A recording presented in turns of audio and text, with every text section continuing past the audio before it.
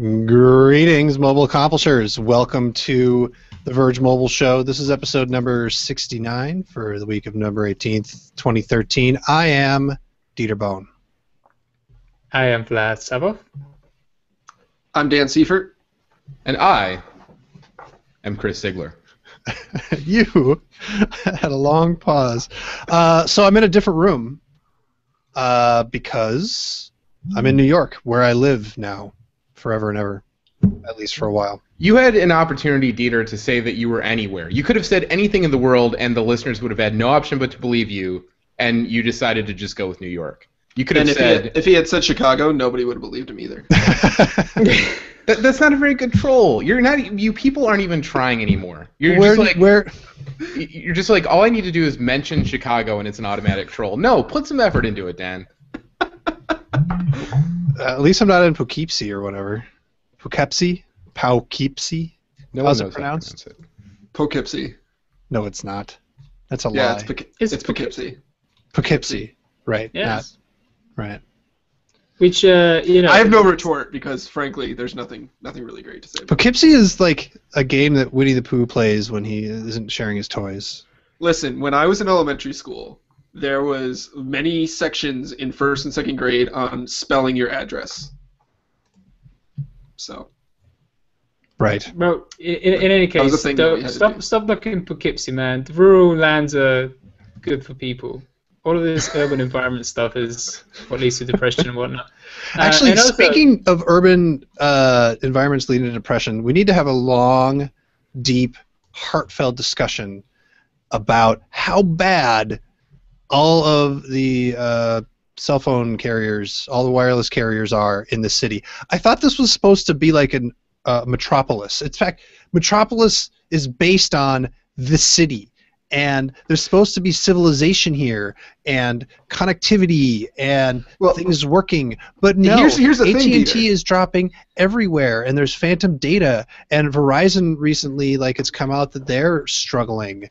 And if you don't, I'm just gonna you're get lucky enough to get comfortable in my seat right Fios, here. you are screwed in terms of getting internet connection. I just what's going on? I don't know what to do, because I get no AT&T signal at all in my apartment. However, I need to have AT&T signal, so I need to get a microcell, but I don't want to pay an AT&T bill, so I don't know if I could just get an AT&T microcell without an AT&T account. I pretty much can't, so I pretty much have to pay for that, but it's really not going to work because it's dropping the other places I need to go. I don't want to get a Verizon account. I'm all about switching to T-Mobile, but I want it to actually work outside of this city, and apparently it doesn't. So basically, I am giving up. I'm quitting smartphones forever. That's the only option that's left to me. Awesome. So now you can run around with a Lumia 1020. Oh! Get some Wow. really nice photos of those urban environments with all the graffiti. So I would just like to point out, Dieter, that you mentioned that Metropolis is based on New York City, as if that means that it's supposed to be a wonderful place. Yeah.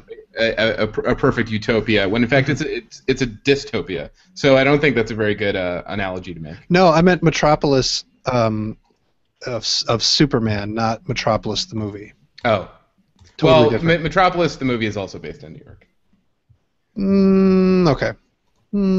Okay. I don't know what's Mostly. up with Chris. Is it that New York got more Michelin stars in the recent ratings than Chicago? Is that what's going on here? Chris is tired of us trolling him about Chicago. And I can't blame him. It's also just not... I mean, of course New York has more Michelin stars. The city is 3.5 times as large. So? That's not even a troll. But the key metric is per capita. The key metric is per capita, and I believe New York beats Chicago per capita as well. Am I right, Chris? In 2014, they're actually, I think, about even. In 2013, New York was ahead, but in 2014, they're about even. Chris, it's just funny because man. You shouldn't know that. Yeah, no, that's the you reason I don't- know that the per capita metric exists is because of you, Chris. If you don't know all the cities, or excuse me, all the restaurants that are Michelin star rated in your city, you are not doing your job as a human being. How many Michelin stars does Sbarro's have? They're not even Bib Gourmand. They're not in the list. Anyway, please let's go back to talking about something remotely phone related. What do you guys recommend I do? So Dieter, part of the reason that all of it kind of sucks in New York City is because it's a metropolis, the big buildings and whatever. But no, I agree with you. It's supposed to be this mecca for awesome cell service and whatnot, and it's really not at all. It's funny because people ask all the time, what cell phone service should I get in Midtown Manhattan?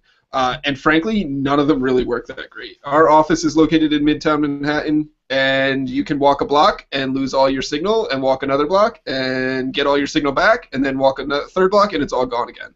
I don't mind losing signal. crazy. I just want my signal to be accurate. The problem that I have with AT&T in Midtown is like it'll look like it's fine. It'll show me 4 bars of LTE and everything's awesome, but really no, there's no data. There's There's a Chipotle restaurant a couple blocks from our office, and I say restaurant with a very loose definition, but you can stand there, and my AT&T phone will say that I have like 5 bars of LTE service, and I can't like move any data in and out of that phone. Like it's just complete dead zone, but the phone claims that it's got full service. Well, so this is exactly what HetNets are designed to solve, right? I mean, like the dream is that in the future, in the not too distant future, AT&T will have thousands of small cells deployed across Manhattan, and this will cease to be a problem. Because I mean, you can imagine how like trying to accurately and completely cover urban canyons like you have in Manhattan with traditional cells is extremely difficult for pretty obvious reasons.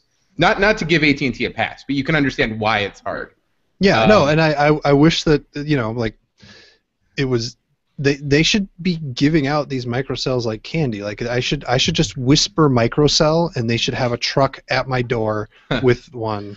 They should come in bubble packs, like at Walmart when you check out. Yeah. Like you buy a prepaid phone, you just grab a microcell to go with it. They should replace phone books with microcells instead, and like just have them piled up at your door, getting wet from the rain instead of the yellow pages. I've been thinking about microcells for a long time, and I think that they present a huge PR challenge for carriers, which is why none of them talk about the fact that they have microcells, or not microcells, nanocells, or whatever, the picocells. The reason they don't talk about them is because the fact that they exist is an admission that the network isn't perfect. So the only way they can offer them is very quietly and without advertising them and without talking about them. So that's why you just never hear about them. Well, yeah, but I mean, everybody who uses the damn network knows that it's imperfect, and that word of mouth, particularly when it comes from such erudite mouths as Dieter Bones, has an effect on people, and it might influence you to go and look in with another carrier. What I would say from my limited experience of New York is exactly what the guys have been saying, is that it's extremely spotty.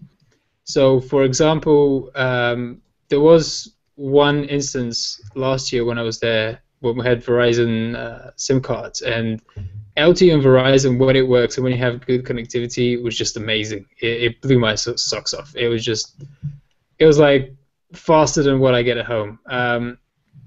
But at the same time, if you can't get that consistent, if you can't rely on it, then it's not that much of a comfort.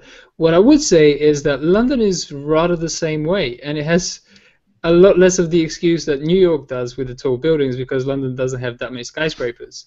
But it's just as spotty with coverage, and that includes both 3G and 4G. I mean, I'm with the free network here, and I have the equivalent of the femtocells that you guys are discussing with AT&T. But I do have a question, and Dieter is the man that's ideally suited to answer it, which is, how does New York compare to San Francisco in terms of coverage? I mean, we can kind of guess, but... So AT&T has completely, not completely, they have come a very, very, very long way in San Francisco, to the point where it's probably the best network out there overall. It's better than Verizon in my experience in San Francisco, and T-Mobile's not that great.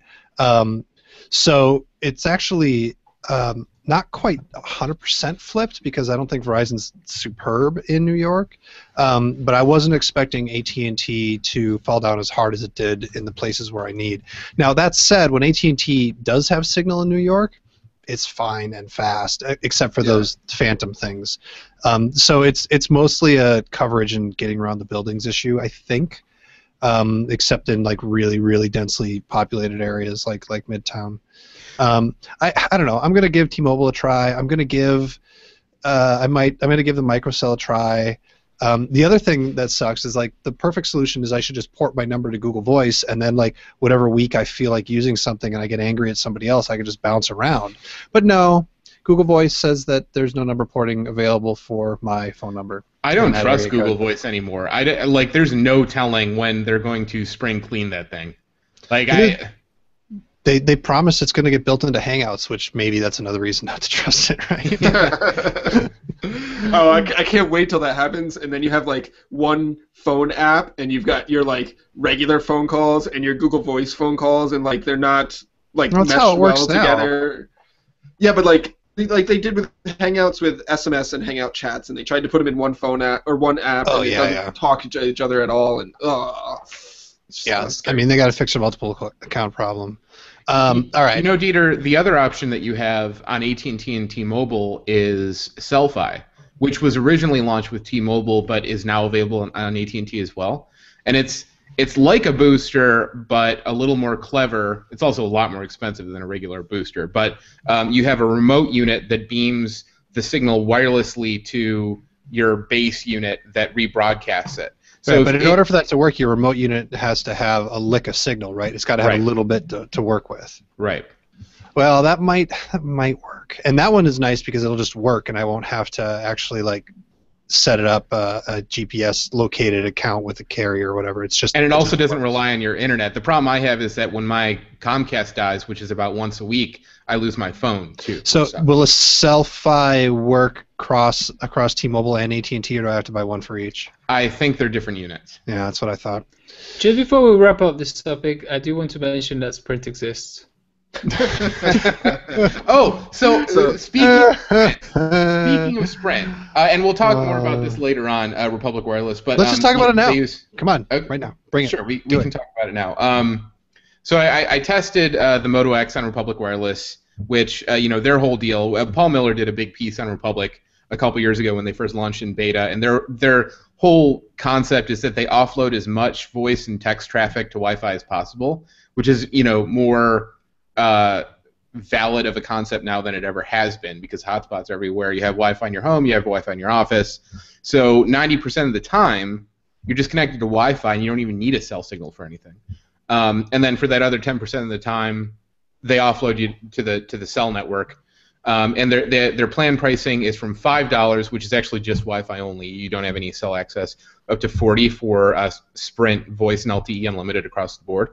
And they have I want to say it's a $25 plan that's unlimited voice texting and 3G data, and then a $10 plan that's unlimited voice and text but no cell data, which is kind of unusual and interesting. So you can see how that's a really good option. You just want, and also the $5 option, the Wi-Fi only is great if you just want to have a phone to take overseas, because then whenever you're in Wi-Fi access anywhere in the world, it just acts as your regular phone with your regular phone number. So, and the Moto X is priced really aggressively too. It's $299 off contract, locked to Republic, but it has its own ROM. It ships straight from Motorola. They don't cook it themselves and then rebundle the phone and then ship it out to you. Motorola is actually making it in their factory and shipping it straight to you with the Republic ROM. And it worked really well, but what I wanted to say vis-a-vis Sprint is that they use, the only cell network they use is Sprint behind the scenes, and Sprint's vocoder is like a national embarrassment. Can you define vocoder for people who are not? It's the algorithm that they use to turn your voice into bits. Pin drop, and vice versa. Well, no. So the funny thing, it's funny you mentioned the pin drop. One really curious thing about Sprint's vocoder, it's extremely low fidelity. It's I don't know how many kilobits per second it is, but it's audibly way lower than what anyone else uses. And one of the weird things about it is that when no one is talking, it shuts completely off to the point where you think that the call dropped. So I found that I kept putting the phone down to my face and saying, is the call still on or not? Oh, yes, it is. And then I put it back to my ear. Because with a normal vocoder, you can kind of hear a little bit of hiss in between talking. But with this, it just goes completely dead, which is kind of unnerving. So, and then when people are talking, it just kind of sounds like Charlie Brown's teacher. So it's like it's completely worthless. Not completely worthless, but moderately worthless as a calling device. The irony is that like Sprint was the first carrier in the U.S. to offer any HD voice option, and there's so few that's. I mean, T-Mobile does now. They still have got a little bit of a lead in HD voice. I mean, it's device specific, right? Yeah, that's the thing. And if you don't have a device that works on it, I don't even know what the latest. Actually, phones that you know work the on funny it now, thing. So when we went to this this last Sprint event, when they were talking about their crazy Spark with the super fast. Sorry, I just bumped the microphone. The super fast internet speeds with the 3 different bands that they use. Which is actually in New York. Right. So they were talking about HD voice, and apparently HD voice gets encoded differently depending on the network hardware. So, like, I forget who's where, but, like, Ericsson's in one corner, and, like, Alcatel owns another, like, the southwest corner, and, like, somebody else does the northeast corner of the U.S., and they'll get HD voice rolling, but it'll only work within the network, so it'll only work between like Alcatel networked calls, and then it won't be till next year that they actually have HD voice working across those different networking systems. It's completely screwed up. Yeah, I mean, it's not Sprint's fault. That's just how it works. But it's insane to me that high quality voice is that complicated. I would say it is Sprint's fault. I would say it is demanding that there's a standard. Like when they laid out the network, they should have said the only way we're doing this is if this is interoperable. Well, that's what they're doing now with their new little boxes. Device specific. You can't just like turn on any Sprint phone and call any Sprint phone to get HD voice. I know. I don't know what is different with the implementation with T-Mobile, but as far as I understand, it is not device specific. And it's also it's also only within Sprint. You can't call anyone else. And I don't know about you guys. I don't know anyone that. Oh no, that's not true. I know one person with a Sprint phone. So like, there actually isn't anyone you can call to experience HD voice. It's like it's kind of a non-existent feature. The chances that the person that you know that has Sprint also has a phone that is compatible with it and is also in an area where it actually works are like, you know, the Lions will win the Super Bowl before that happens. So, speaking of things that are completely impossible.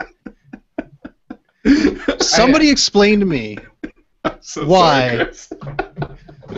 Somebody explain to me why the first, like, other than like the Nexus 7, whatever, the first like big mass market phone to get Android 4.4 was on Verizon, and it was a Motorola phone. The Moto X on Verizon, KitKat is rolling out for it right now. And it beat everybody else. It beat the Nexus 4. It beat the unlocked Moto X. It beat, like, everybody. It beat the Google Play edition of the HTC One and the Samsung Galaxy S4. The only explanation I can come up with is that Motorola and Verizon have been pretty cozy for many years, but that still doesn't really explain it because Verizon is notoriously tight-assed with firmware updates. So I don't get it. I mean, when I talked to the Verizon Galaxy Nexus, right? Yeah. When I talked to them about the Moto G, I was like, why don't you have KitKat? And they're like, well, it just got released. I was like, yeah, but you guys are in the PDK. The PDK is the platform developer kit where people like HTC and Motorola and also Samsung you're owned by Google. Yeah, but they don't get special treatment. They're like, look, yeah, you know, we get to look at the stuff early, but it's not until the day that they actually release it that like you can really start building on it, and it's not until, you know, you also have to get like all the chip makers on board too, so like there's always going to be a lag time, but we're working as fast as we can. I was like, okay, well, you know, that makes sense. It's still stupid, but it's fine, I understand. So I was expecting it to be a little while, but they blasted that thing out, and then it's just up on Verizon of all places. Like, yeah, I don't know what to do about that. I really, like, I need someone to explain to me how to think about the universe now, because I suspect Chris has nailed it insofar as Verizon might have put pressure on Motorola to make that effort. I feel like I'm not. Well, hang on there. I don't think Verizon would, because no. But if you're Verizon, why would you want Motorola to put out the awesome software update on its branded phone when you could have it out on your filthy Lucre droids that you make more money off of? Lest we forget that the Verizon Galaxy Nexus, which is actually listed as a Galaxy Nexus or a Nexus phone, with the, you know, all of the factory images supplied by Google and everything, is still on Android 4.2.2. It's never going to get Android 4.4, but it doesn't have Android 4.3, which the other Galaxy Nexus devices have. So there's just like so many things here that do not add up to why this happened the way it did. Yeah. But okay, Meanwhile, then, it's but not like we're all speculating at this point anyway. it's not like Of course Verizon is suddenly awesome because they're still playing games with the Verizon version of the Nexus 7. It's not out yet. They said they were waiting for KitKat, which is bonkers. So it's not like Verizon is all of a sudden like pure as a driven snow and like super consumer friendly. It's just like this weird confluence of like, I don't know. I don't know what to do. No, but that's my point. And like I said to Dan, this is speculation. We don't know. But if you're looking for motivation for why Motorola will prioritize one over the other, I would think, well, if you go and buy Google Play Edition, who is looking after your interests? It's just your phone. If you go and buy the unlocked phone, again, it's your phone. Nobody's going to Motorola and lobbying on your behalf. Whereas Verizon, in a rare moment of insight, might have decided, okay, AT&T had this lead on us with the Moto maker. We can kind of steal some thunder back with the Moto X by having the KitKat update first. That might be, one reason why they might have pushed for it. All right. Now that you put it in terms of politics and trying to screw the other guy, now it makes sense to me. Okay, yeah. But at the end of the day, I had to translate it into American. You're right. At the end of the day, if you're a Verizon Moto X customer, and if you're not a Verizon Moto X it's a good customer, you can be one for $50 on contract. So Moto Maker's available for everybody. I think that expired. Oh, that expired. It was $50. It's crazy how cheap that it got fast. Yeah, I mean, it's now $100, which is still a great deal for the Moto X. Yeah.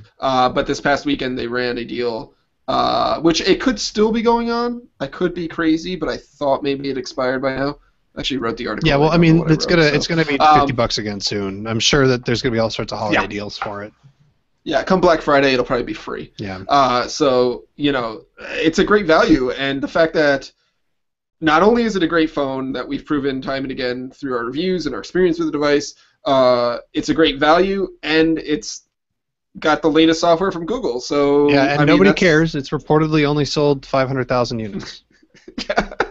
And yet nobody's buying it. Yeah, I don't get it. Like I don't understand why the Moto X is a retail flop. It has all the like hallmarks of what a phone needs to succeed. And like, you can't tell me that people are going into stores and saying, I know Samsung, I want a Samsung, I'm going to buy nothing but a Samsung. I mean, maybe they are, but it's like I think a lot of people are, and I think a lot of the people that work in the stores, the actual sales reps, are very familiar and very comfortable with selling the Samsung devices. And when it comes down to it, when the people come in and are like, what phone should I buy? I could totally picture a sales rep being like, buy a Samsung, or buy whatever their favorite phone is, or whatever phone puts the most in their pocket. Thing. I guess it's something that you need a few generations, a few iterations of a device from a company for people to develop a comfort zone with it. Yeah. Because the way that I feel right now, the LG G2 is the best phone that you can go out and buy. It's the phone that I'm using.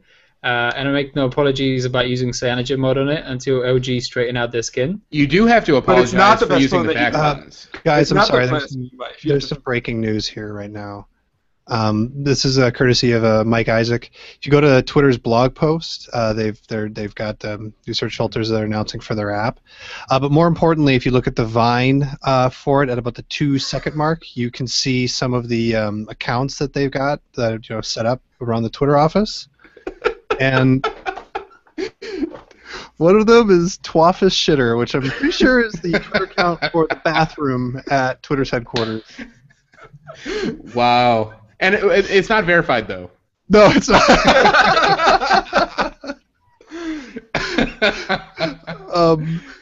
All right, I'm sorry. You were talking about the G2's back button, and I had to interrupt you because I can't ever hear about that again. Okay, so I'll just face it forwards and not face it back. But seriously, I just want to mention. I challenge your point because you just said that it's the best Android phone that you can buy, and then you're just like, I have to install software to fix it because it's broken out of the box. Like that's not the best phone that you can buy.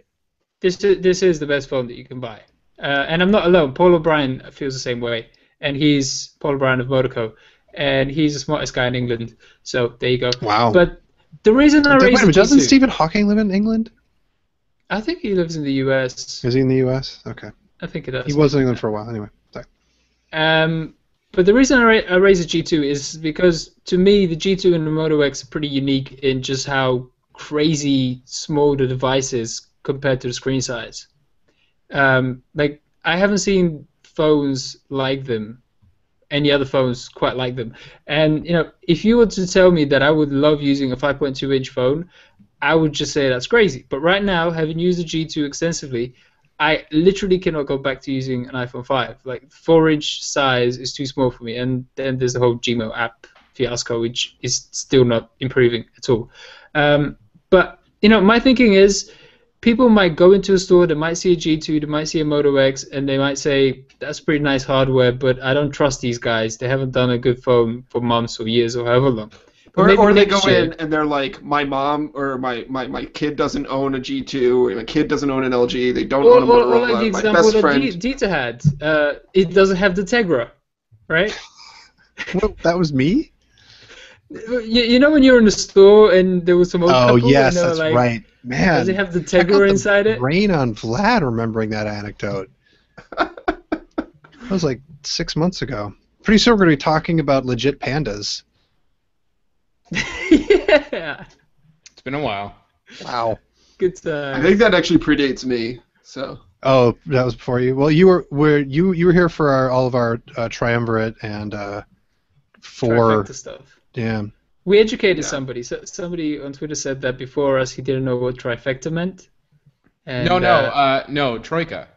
Troika. Oh, Troika. That's right. Yeah, Troika. And hopefully we educated some other people about Quadriga because that's what we are now.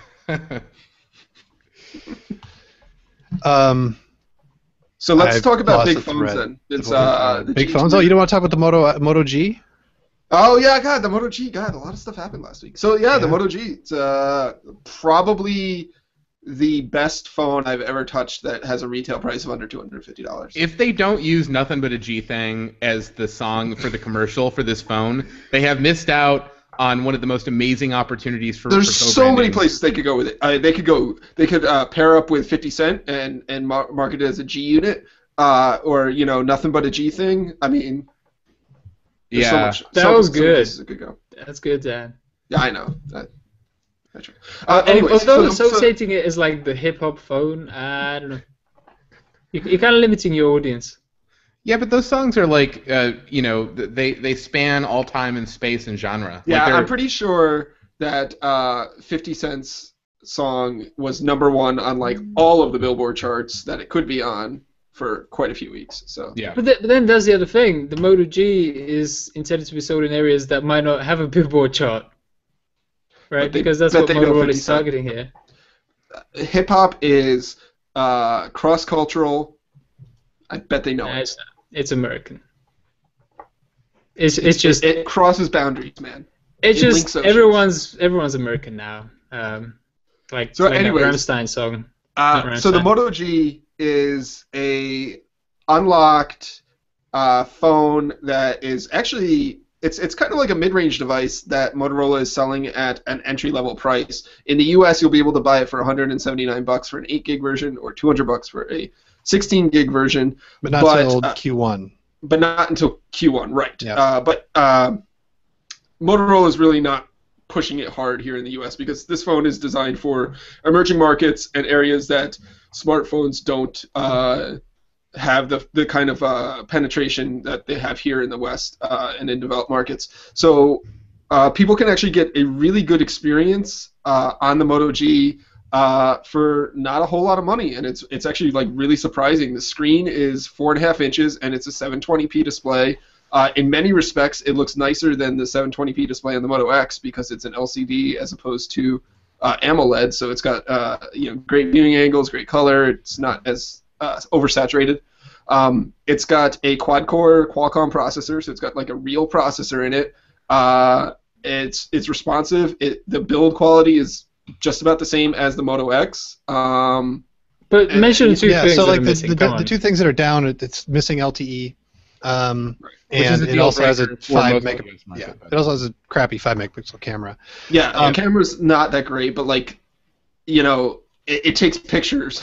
I mean, if you compare it to other $200 phones, like it's a much better camera than what you normally get on a $200 phone. Like you got to figure this thing is going to be priced against the Lumia 510, the Firefox phones, and then like whatever Samsung lowest Galaxy end model Ace, Samsung whatever. Galaxy. Yeah. And So- those are like terrible devices. Yeah, they're really bad. So the Lumia 520 is pretty good. I guess that's a rare exception, but Yeah. it's not an Yeah. HD display. It's not a quad-core processor. It's and a lot of other things that it's not. I was totally with you, and I still am, that this is a pretty remarkable device for the price. Nice. But a bunch of people, when I was tweeting about it, were talking back to me, and a couple DMs too, that like it's actually not that remarkable a device if you look, especially in China, which of course the Moto G isn't going to China. But a bunch of like phones in this range are being sold around this price. It's just we're not seeing it here because none of it's coming to the U.S. market, and a lot of it is located in Asia. And the main thing is that like the margins on phones have distorted our sense of what they cost. Maybe. Well, I Yes. mean, as my retort to the Chinese phone argument is that, you know, I can't say for sure how the level of quality that those phones that sell around that price bracket in China are, but I imagine it's not as nice as the Moto G. I've actually, like, having used and touched the Moto G, it's actually really well built, put together. It's a really nice screen. You know, doesn't feel like it's going to fall apart in your hands. And then none of those Chinese phones have access to the Google Play Store, which the Moto G does. Right. And I honestly think that is a value quotient right there, which is makes it more valuable to me and I think many other people over like a Lumia 510 for that matter. So yeah, I'm sure there's like plenty of phones that we never see here in the U.S. I don't know how many are actually hitting these marks that the Moto G hits. That's all. I was just gonna say there was that top-end Asher phone, which was quite cute and fun in terms of like the design and using it. So I mean, the competition isn't absolute garbage. Like I would totally agree on those Galaxy A series. Nothing has a 720p display. Like No, the of course. Asher phone's maxed out at WVGA, Yeah. and then most of these things have QHD displays at best, and they're not good QHD displays. Yeah, all I'm pointing out is that if you're not going to be all that bothered about the camera or LTE connectivity and things like that, there are well-designed phones in that price bracket. They're not all complete and utter garbage. But something else that kind of stands out to me is how, and maybe this is to Dieter's point about the chips being cheaper than we might think, a quad-core Snapdragon processor in there. I mean, first of all, Qualcomm is just owning the entire market right now for chips. Yeah. But and it seems to be because they're pricing those chips aggressively. Because I am surprised. To see that kind of power in something like the Moto G. And you guys are speechless with surprise. So. Well, as you know, it's great to see agreement. Snapdragon 400, which is Qualcomm's lower end lineup, but it's the first one that we've seen, at least here in the US, or that I've seen, that has a quad-core version of that processor. We saw the 400 in the One Mini and in the HTC First with a dual-core chip, and it was okay. It was passable, but the quad-core is actually noticeably faster, and maybe it has to do with the fact that the software isn't as heavily themed and things like that. Just the it works HTC well. One Mini doesn't have the Snapdragon 400. Pretty sure it was in the 600. No, it's a 400. The One Mini is definitely a 400, dual-core 400. I reviewed it, man. It can't have been a 400. I think it was. I'm telling But you I it could be is. wrong. But then HTC just slipped out by me in that case. Oh. All right, let's talk about the Lumia 1520, the giant phone, which also, like, this is a watershed device because I believe it marks the first time that we have written the word phablet in an article without immediately apologizing for it. We broke down like, and did it. That's the term now. They're called phablets. Okay. We've sounds like accepted a that quit, big then. phones are here. We've accepted that Note 3 is a very good one. We've accepted that the Xperia Z whatever it is gigantic. It's just what they are now. They're big, and we're just calling them phablets, and we're not sorry anymore. Everyone I'm still points out sorry, that it's a but- Snapdragon 400 into One Mini. I was wrong. Dan wins. Ooh. Yeah. Can someone explain It to doesn't me? happen very often. Can someone explain to me why The Chronic is not on Spotify? I just want to play. I just want to play Nothing But a G Thing. How long have you been looking? For like 10 minutes. They're like 20 covers. Hang on. Dude, What? just go to YouTube. I would There say- hasn't been any song that I haven't been able to find on YouTube. Yeah. Every other mobile show, Chris, you like disappear and are focusing on something, and I assume that like you're working because like you know I know stuff is going on and the business of the Verge never stops, and sometimes I am doing that too, but most of the time it's you. But really, you're not working. You're just like cruising I'm looking Spotify. for Dr. Dre tracks. No shame in the game. Don't hate. Okay. Yeah, Anyway. I can segue us back. I can segue us back because I interrupted by mentioning the Snapdragon 400, and the Lumia 1520, if I'm not mistaken, has a Snapdragon 800 inside it, right, Dan? That's correct. Yes, it's the first Windows phone with a Snapdragon 800. It's got 2 gigabytes of RAM. It's really, really fast. It's definitely the fastest Windows phone that I've ever used.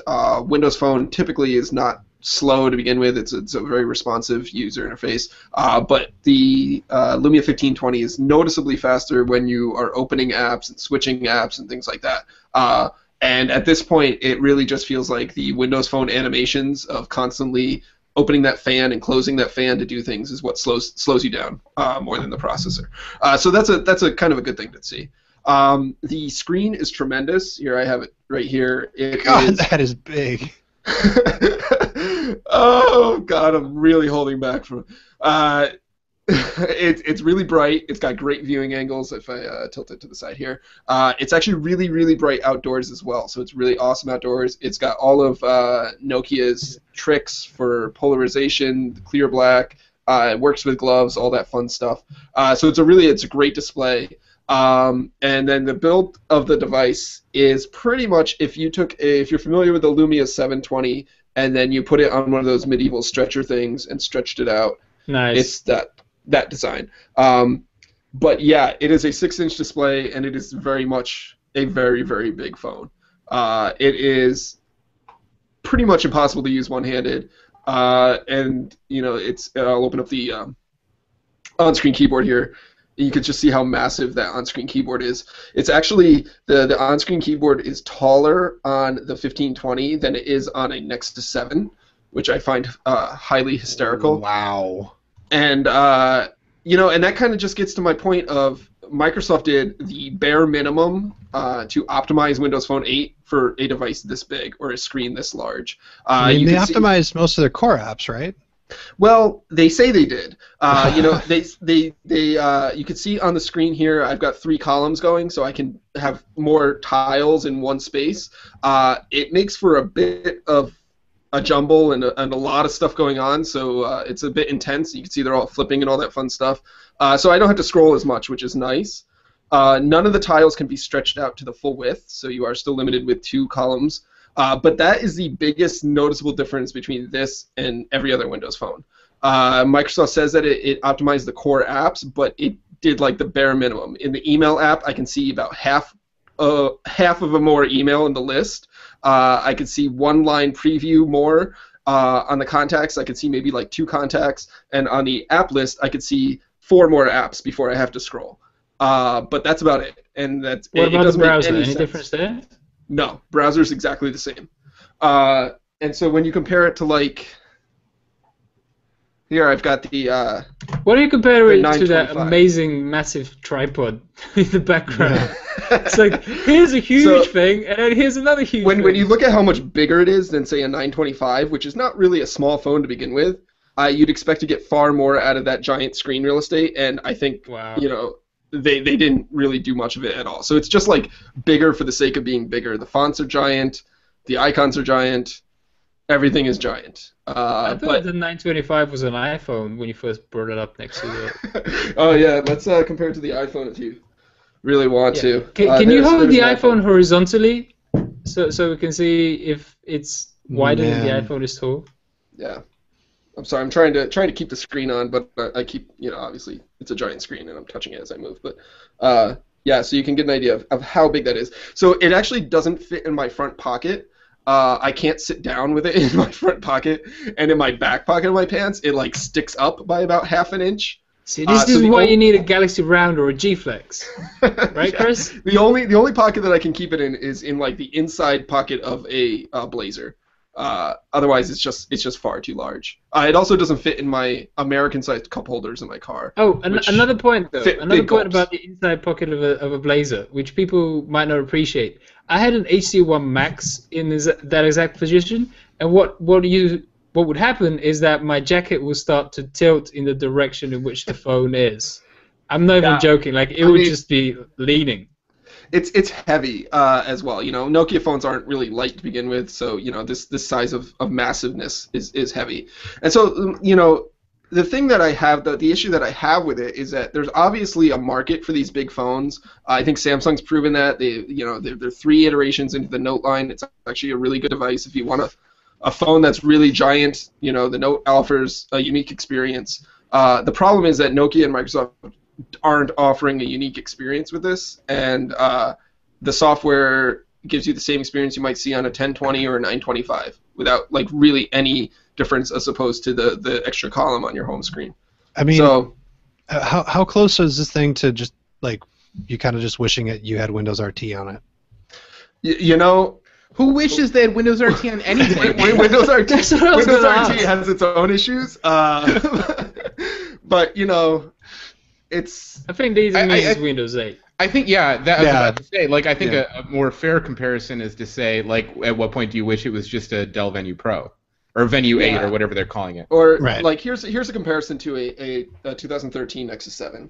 And you can see that it is nearly as big as the Nexus 7. The difference, obviously, being that the Nexus 7 has real tablet software on it. So, you know, I think that the 1520 gives us a lot of preview as to like what the next Windows devices will be like with the awesome processor and awesome screen. But man, it's so. You know, never once in using any Windows phone have I ever said, "Gee, I wish I had more CPU." Like, yeah, never. It's just not an issue for that platform. Right, and I mean, unless you compare them side by side, you know, your 925 or whatever, if you happen to own a Windows phone, is not going to suddenly feel slow unless you compare it side by side with the 1520. It is a tick faster in animations. It's just a little bit more responsive. Its scrolling is a little bit snappier. But yeah, like you said, and like I said, Windows Phone has never been wanting for more power. So. Right. I mean, the good thing is that it's now a 1080p display, which the older phones were not 1080p displays, and this has no issue pushing around the 1080p display. So that's good to see. And it's the typical build quality is great from Nokia. The camera is kind of average. I think that's one of the bigger disappointments. This is it's a PureView camera. It uses the same technology as the 1020, but it's a 20 megapixel version, so it's not as extreme as the 41 megapixel one. But it is not as good in low light as the iPhone 5S. It's definitely not as good in low light as the 1020, and it's just slow. It takes a long time to open, a long time to take a photo, and a long time to save that photo. So it's kind of a bummer. That's terrible. That was my little silver lining that I was hoping would be the truth with the new CPU, the new processor, that exactly, it would speed things up. That's what Nokia said would happen. They said, you know, this new processor will let us do a lot of photo things faster and things like that, but it's slow compared to, you know, comparable iPhones and Android devices. So really, it's an issue with the software rather than the hardware. Yeah, I think they could probably improve it, software-wise. That's the feeling I get. Did you try taking any RAW photos? Is that compatibility available yet? It is. It shoots. So when you normally take a photo, by default, it will shoot a 5 megapixel image and a 19 megapixel image and save both of those. And that's really where it slows everything down, is when it's saving those files. The 19 megapixel image lets you recrop and do all those fun things with Nokia software.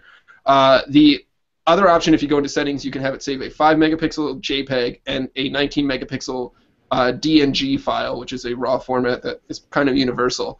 When you do that, you lose all of the ability to recrop and play with all the fun stuff on the phone. So it's pretty much, you know, if you just want to throw it in Photoshop and tweak it from there. I didn't actually spend a whole lot of time doing that because the last thing I want to do is take a photo off my phone and tweak it in Photoshop. But if you want to do it, it's there. I think you'll have more fun with the 1020 doing that because it's a better camera. So yeah, totally. Dieter is ready to own the 1020. I think that's going to be the overwhelming theme of our podcast today. No, listen. I mean, I'm still just like dealing with the fact that like I've accepted that phones are this size now. Yeah, here's so I have the One Max with me as well, so you can see this 1020 is about the same size as the One Max, which I think we said was too big, and then the the Z Ultra is here, and this is actually bigger. Wow. Yeah, so that's 6.4 inches. So these are phones. You can put them up to your face and make a call. Those are things with phone-like features and capabilities.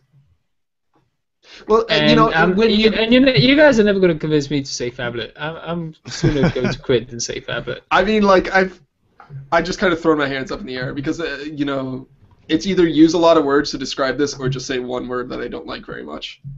So. What's the one word you don't like very much? Oh, phablet. Just say it, man. Phablet. It's a fabulous day with your phablets. So you know what? Actually, instead of this, I think I just want the Porsche 982. Are we seriously talking about that thing? Yes, oh, yes. Vlad has one. I am going to do a live unboxing. I'm currently. Wait, did I get the numbers right on this phone? The what's it called? The Panana 9982. That's right. Panana 982. I got it right. Yes. Yeah. So. To get the unboxing started, I would just like to say that the outside of the box has a very fine texture to it. Hang on, we need to let people on Twitter know that we're doing a live on. Are you allowed to put this thing out there? Are you under any sort of embargo, Vlad? A little late now. Well, if I had any shame, I would just like not do it. But yes, I am allowed to put it out there. Okay, I'm just asking. Just on the topic of the world I don't want to live in. I am unhappy that today we heard that Samsung has actually shipped 800,000 Galaxy Gears, and Chris enlightened me about the Moto X only selling 500,000. I know one is sales, the other is shipments, but still, the fact that even retailers are willing to commit to 800,000 of those atrocious watches. When do you think they made those orders? How many Best Buy warehouses does it take to hold 800,000 Galaxy Gears until Samsung takes them back? It's a good question. Dude, so Kwame, our weekend editor here at The Verge, he did actually point out something worth noting, which is we were all joking and making fun of the original Galaxy Note. Now, I'm not saying that... No, hang on. No, stop. Just let me finish. Just... No. We were. Everybody was. Yes, we were. Yes. But I'm not saying this is the same thing. No. But I am saying...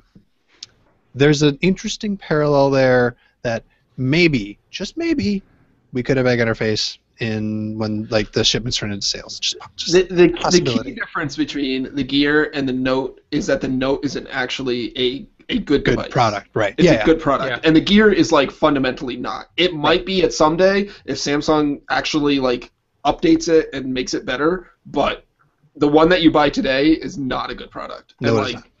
So that's the key difference.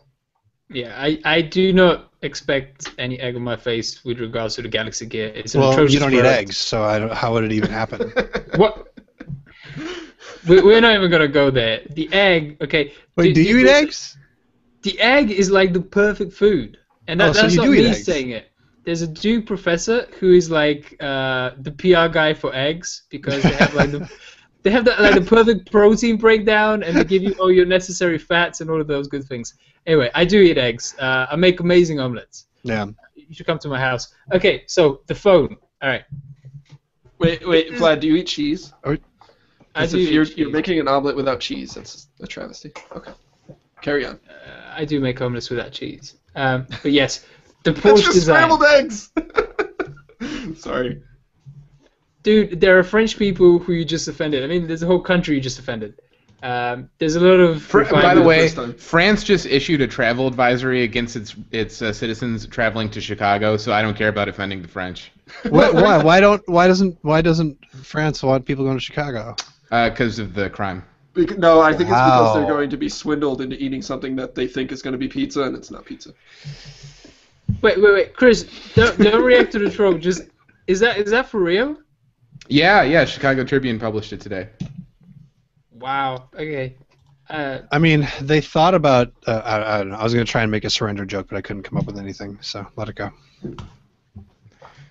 Okay, so BlackBerry. The reason I am showing this box is because, like, the very purpose of this thing's existence is in the accessories and in your imagination. So you have to imagine the fine texture of this box. Okay, so then we open it up, and then there's more blackness, building up the anticipation, and then there's these two things. This is And a low it's point for the Verge Mobile Show right now. It's really fitting that there's two things here in the foreground, because one of them is the phone itself, which has steel and It looks kind real- of nice, to be honest with you. Well, it's real leather, which might piss a lot of people off, animal rights and whatever. Also, BlackBerry tell me it's real Italian leather made of Italian cows. I don't know if that matters to you.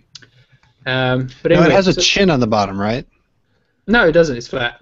No, but it's got like a little instead of being straight across. It like has a little chinny chin. Like a Z10 doesn't go down as far on the bezel underneath the screen. That's what I'm saying. Yeah, it's like rounded off on. Oh, okay. I was thinking chin like with the HTC. No. No, not like Chin. not like Bruce Campbell chin, like a chin. Yeah. Not one that protrudes forward, but Yeah, just one that goes down. Right. It's got a little bit more. That's a stainless steel part of it. But seriously, even the BlackBerry guys who were showing this thing to me, they were struggling to come up with differences from the Z10. It's the same internals, same processor, same screen, all that jazz. Yeah, it just has 64 gigs of storage. Why didn't they go with the? I mean, the cool thing about the 981 was this was their crazy keyboard and going metallic, and it didn't fit with the other Blackberries. They should have totally just done the Q10 instead of the Z10. I mean, is it really going to That's affect a good sales point, the same because one way or the other? Honestly, when you look at this thing, the P9999982, it's just a Z10 with the top and the bottom of the P9999981. Yeah. Like I could have done this in a minute's worth of work, and I don't do design. Now, Vlad, with the original Panana, No. the BlackBerry customized the software, so it had like special Porsche icons and things like that. Is it any different with this one, or is it the same software? Oh, dude, You get a unique BBM pin. Well, wait. That's important. Let's get through the God. trivia first. We're not really. We've spent like 10 minutes on this. Wait, there's a Porsche I'm secretly themed fascinated by ringtone it. on this thing. It's a Porsche themed ringtone, but it isn't actually an engine noise. Okay, and boot up and shutdown animations have that PD Porsche design logo happening. And from what I understand, the Porsche design guys are just like this other group which is licensed to use the name, basically. They have nothing to do with the actual Porsche designers. But anyway, not that that matters to the people who are interested in this. Here's what matters. This is the other hugely important part. It's a credit card size thing which makes you a literal card-carrying member of an exclusive club. And you have a unique pin. Now, what I'm going to say is, that exclusive club is going to matter to some people and not going to matter to It's going to matter to people that have the more rest money of than the brains. human That's really population.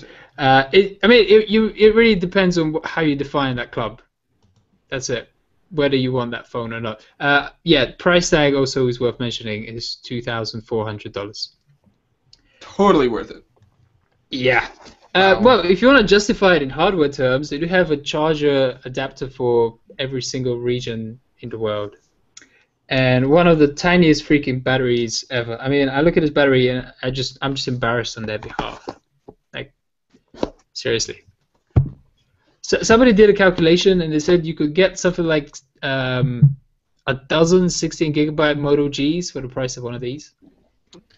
I mean, the reason this phone exists is because it's profitable, right? Like they sell it in like two regions where everyone is a billionaire, and they'll sell them. And I mean, the phone costs marginally more than a regular Z10 to make, and they're selling it for 10 That's times the other as much. thing. The only premium material here is the leather. And Right. And, yeah, that's what I'm saying. Like, it probably costs them 10% more to make or something. Oh, fantastic! Conversion with only 500 being made, and I can still see them like having 300 of those are review units. The funny thing to me is that like the people who buy, if I actually saw someone who owned this, I'd be like, dude, this just means you couldn't afford a Vertu. Like, it's the poor man's Vertu. It's the poor man's Vertu is all of it. It's wow. It's like the Acura phones. Is that? I don't know. It's a decent way of. I mean, you just offended everybody who's listening to us who owns an Acura, but sure. I would buy it. I would be grateful if I could buy an Acura. I would be super happy. Not in New York, you wouldn't be. Well, no. All right, we should probably wrap up pretty soon. I do want to take a brief moment to say that new FCC chairman Tom Wheeler is not, at least in his first couple of weeks, however long it's been, the super pro carrier tragedy that we were all expecting. That'll come later, but so far, Chris, he seems to be like doing okay. He is not the worst person on the planet so far, which is encouraging. Yeah. I think that he, honestly, I mean, this might be a little overly optimistic, but it almost seems like he was motivated by the amount of momentum that that Clyburn generated, and he's trying to keep that up. But he actually just circulated moments ago a memo on how he wants to take action on moving the country toward an all-IP infrastructure, which is code for ripping out the landlines. Which there are many forces at play in that conversation, and it's still open for debate whether that's actually a net good thing for consumers or a net bad thing. So the jury's still out, but that literally just happened. So he's moving very quickly, and he's using, in every memo I've seen of his, he's using very strong language. He's saying, we got to do this right now. We got to act. He actually put a time window on that memo he sent to Steve Largent, president of CTIA. He's like, I want this resolved by December with the phone unlocking stuff. So the dude is looking to move. We'll just see if he can keep it up. And what's this drama today, Chris? I know that you don't have any strong feelings about this cell phone unlocking thing that's happening today. Yes. Oh my goodness. So there's this story, I believe it originally appeared in the New York Times, about how carriers are pushing back on a proposed requirement to load phones with software that would allow users to remotely lock them if they're stolen. Carriers are allegedly pushing back because they're worried that's going to cut into insurance profits, because the insurance plans, which are very popular, are also very profitable, which is why every time you go to, say, a Best Buy and you buy a $3 CDR, they're like, do you want to insure that for 2 years for $25? And so, yes, I agree in principle that remote lock and wipe is great. I think that this is kind of bizarre and misguided and a little backwards for a few reasons. One, I can't think of any other physical object owned by American citizens where the government requires that they be modified in some way to disincentivize people to steal them. Like we don't mandate alarms or LoJacks on cars, which are obviously very heavily stolen things. And secondly, carriers just took action late last year on a national IMEI blacklist. So there is a way to prevent these phones from being used after they're stolen. But ultimately, the question becomes, like, I think it's a bridge too far. Well, hang on. A national IMEI blacklist doesn't solve the problem, because a lot of these phones are getting shipped overseas. So you actually need to disable the unit itself.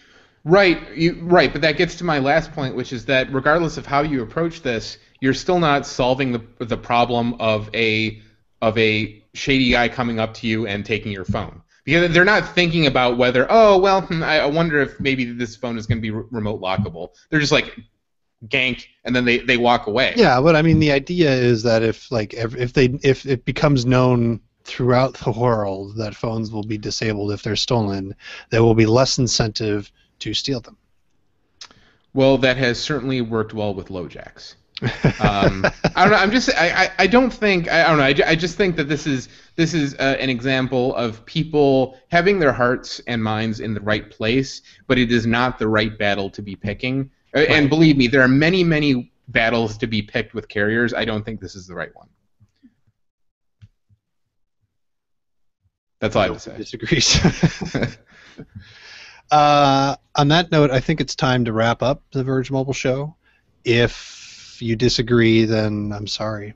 If you want to follow us on Twitter, you can.